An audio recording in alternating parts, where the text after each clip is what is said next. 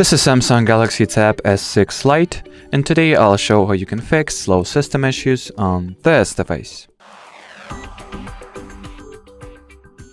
So I recommend that you begin by taking care of your storage or making sure that your storage has some free storage space remaining. The easiest way to do that is to download and install the Google Files app, launch it.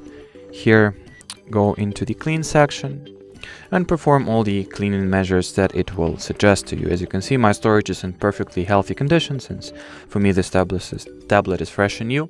But if you've been using it for a while now, it might be the case that your storage has run out of available space, so your system simply does not have room to breathe. And what is good about the Google Files app is that it automatically comes up with tailored, personalized measures that will help your particular storage state and will take care of your storage by, well, taking steps or, enrolling in measures that are most effective for it. Then what you might also want to do is to see if your system is not in the power saving mode, since the battery saver also reduces and significantly caps your system processing potential.